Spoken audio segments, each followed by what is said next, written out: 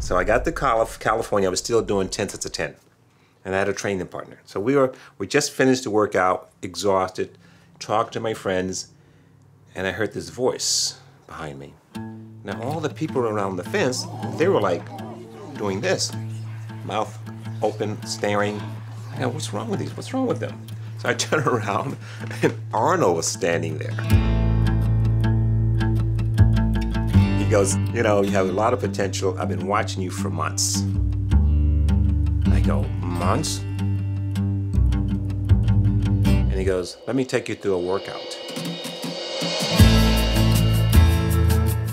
So he takes me through the workout, dips, pullovers, flies, you know, the whole thing.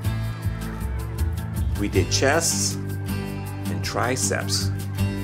So at the end of the workout, he took out a piece of paper and wrote down Joe Weider's address, directions.